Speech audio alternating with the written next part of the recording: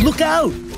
A burning hot space rock just fell into your living room, destroying all the things you care about. Goodbye, sweet television. How did this meteorite end up here? Is it still piping hot and dangerous? And what are the odds this could happen to you? This is What If, and here's what would happen if a meteorite crashed into your home. Many rocky objects orbit our sun, and depending on their size, they could either be larger asteroids or smaller meteoroids. If an asteroid was headed toward Earth, it would probably spell big trouble for you and many others. Meteoroids, on the other hand, enter our atmosphere often. Many burn up upon entry, becoming meteors. These just aren't destined to reach the ground. But plenty of space rocks do complete the long, hot journey to the surface. These are called meteorites, and it's estimated that 44,000 kilograms of them fall to Earth every day. Hopefully, it won't keep you up at night knowing a meteorite could be headed toward you this very second.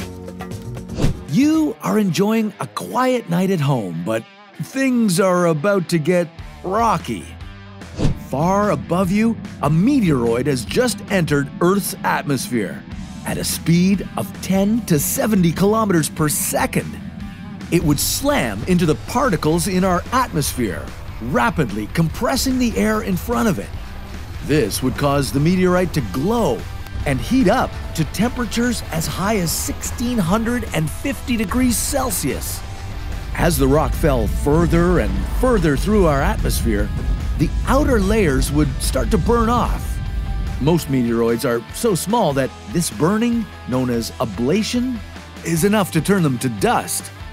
Only about 500 of these fully intact objects make it to the ground every year. That's less than 5% of all incoming meteoroids, and most end up in the ocean or other unreachable terrains. But with a 1 in 840 million chance, you've won the meteorite jackpot. You'd have a better chance of getting struck by lightning or bitten by a shark or both.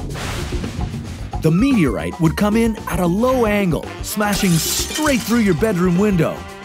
You'd wake up to the sound of breaking glass, shocked to discover a charcoal gray rock about the size of your fist snuggled up next to you. You'd recoil and nearly roll out of the bed in total shock. That's when you'd finally become aware of the aching pain in your side. Lifting your shirt, you'd notice a nice big bruise, but you'd be amazed that that's all the harm that it caused. Cautiously, you'd go to touch it, assuming the rock is still piping hot from its atmospheric journey. But you'd be surprised to find that it's barely warm. Well, that's because small, rocky meteorites are pretty bad at conducting heat, so as all the outer layers burn away, the core remains cool. Now confident that you won't get burned, you pick it up to examine it closer. It has some heft, and you'd estimate that it weighs somewhere around 4 kilograms. Whoa, the damage that could have done to your face.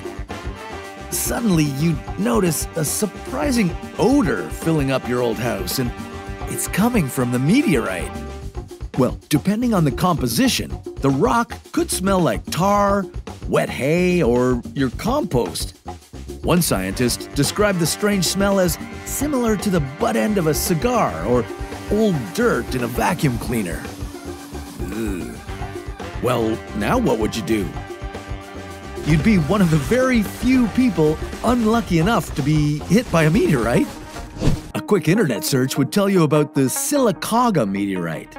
In 1954, a woman in Alabama, Ann Hodges, was struck by a meteorite in her sleep. And just like you, she miraculously walked away with only a bruised hip. But wait a second, this rock that has fallen into your possession could be valuable. Maybe even a beautiful addition to some jewelry.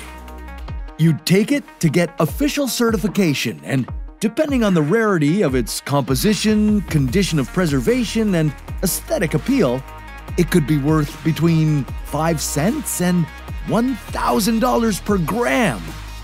That would mean your little 4-kilogram rock could be worth a lot more than a Tesla. Maybe you did hit the jackpot after all. Okay, well, the jackpot kind of hit you. But you can thank your lucky space rock that it wasn't an asteroid on a collision course with your house. Because that's a story for another What If.